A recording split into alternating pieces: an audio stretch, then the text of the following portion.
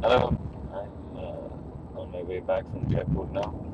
Been in India for the last few days on a road trip with Tag Heuer and celebrating their 150th anniversary. So it's been a pretty crazy couple of days, really. I did 24 interviews in a row straight after landing from London on Wednesday, I think. Yeah, Wednesday afternoon.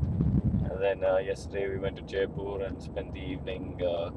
I spent the whole day, in the afternoon at the various forts and palaces and shooting with the special Tesla Roadster, which has been produced along with Tag Heuer. It's a fantastic little concept, electric car and a massive 400 kilos of batteries.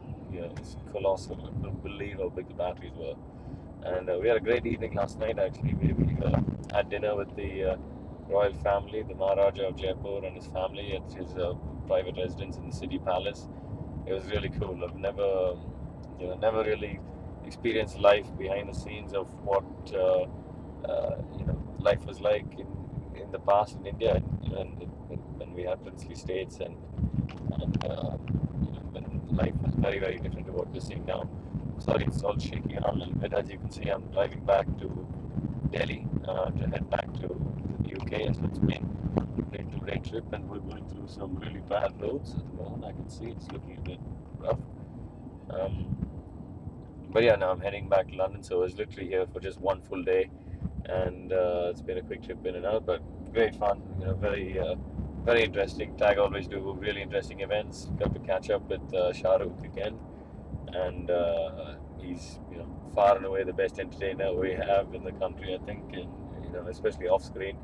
Great personality, great fun, and met some very interesting people last night as well, and had a great evening at Jaipur, and now a long flight back to the UK, and should be back home by about 7:30 tonight, so that's not too bad, and may even if I beat the traffic, I can probably make it back in time before the gym closes, or we'll do some training at home. But yeah, looking forward to Istanbul now. A lot of questions about my head after Monaco, but thankfully I got away with it. The big man upstairs was clearly looking after me on that one because the picture's pretty horrific, as I'm sure a lot of you have seen on the internet by now. Um, so yeah, no, looking forward to Istanbul. It's a very interesting circuit. I'm normally,